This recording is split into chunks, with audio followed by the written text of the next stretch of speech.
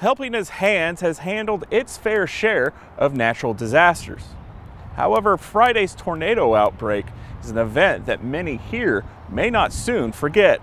Folks with Helping His Hands were in Ohio Friday evening when those tornadoes ripped through Kentucky. By 4 a.m., organization director Scott Shipman was already fielding calls for the group's help. Those calls haven't stopped since. Helping His Hands volunteers had boots on the ground in Kentucky by Sunday. Workers were in Benton, Kentucky. That's just 20 miles away from Mayfield and directly in the tornado's path. Volunteers were still in Kentucky Wednesday helping out. Shipman returned to Helping His Hands headquarters to brief Indiana Lieutenant Governor Suzanne Crouch. The meeting had already been planned before the storms.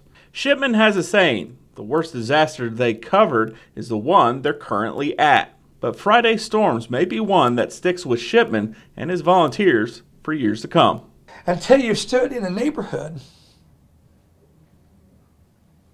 where every home is gone.